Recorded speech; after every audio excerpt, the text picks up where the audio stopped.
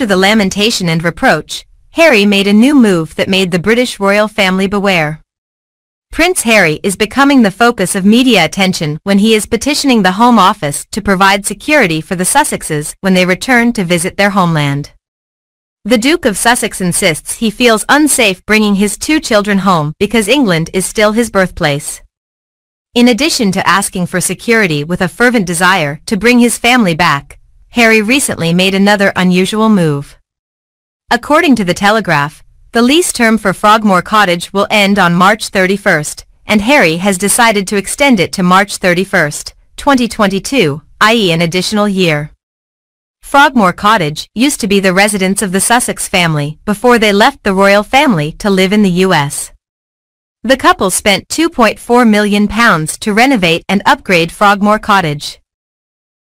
After moving to the US, Harry and his wife still decided to pay the monthly rent of Frogmore Cottage even though the couple was not here. Currently, Princess Eugenie and her husband are said to be living at Frogmore Cottage to help the Sussex family take care of the house. Many internet users were surprised at Prince Harry's lease extension when he and his wife once announced they would not return to work for the royal family.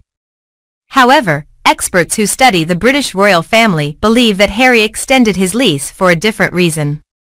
With Harry having a specific and permanent residence in the UK, the prince will be eligible to be able to support the Queen of England as one of her 4 advisors. As a rule, the Queen's 4 advisors are 4 adults who are in the first rows of the British royal line of succession. There is also the spouse of the head of the royal family, Prince Philip, but he has passed away.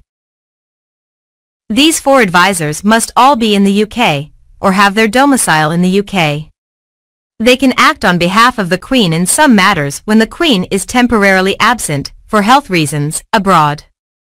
Currently, there are 4 people who qualify as advisors to the Queen: Prince Charles, Prince William, Prince Harry, and Prince Andrew.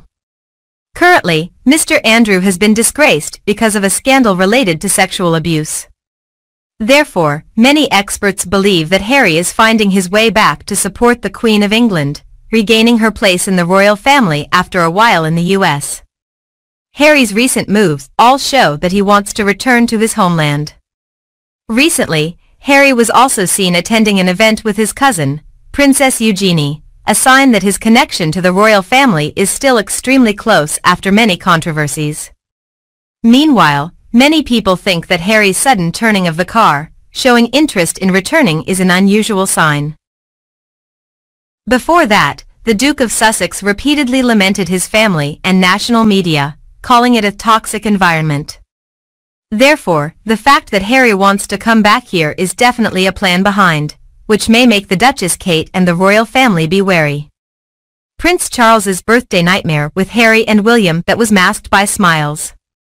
The smiling and happy photos of Prince Charles's 70th birthday from 3 years ago are misleading, as the party was actually a nightmare, according to royal biographers.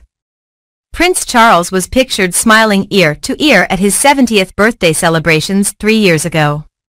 The Prince of Wales marked his special milestone with a family photo shoot alongside sons Prince William and Prince Harry, his wife Camilla, and daughter-in-laws Meghan Markle and Kate Middleton. Louis, George and Charlotte were also pictured in the joyous photo. The royal family looked extremely relaxed and happy, but royal biographers Omid Scobie and Carolyn Durand claimed the shoot was a tough one to get through.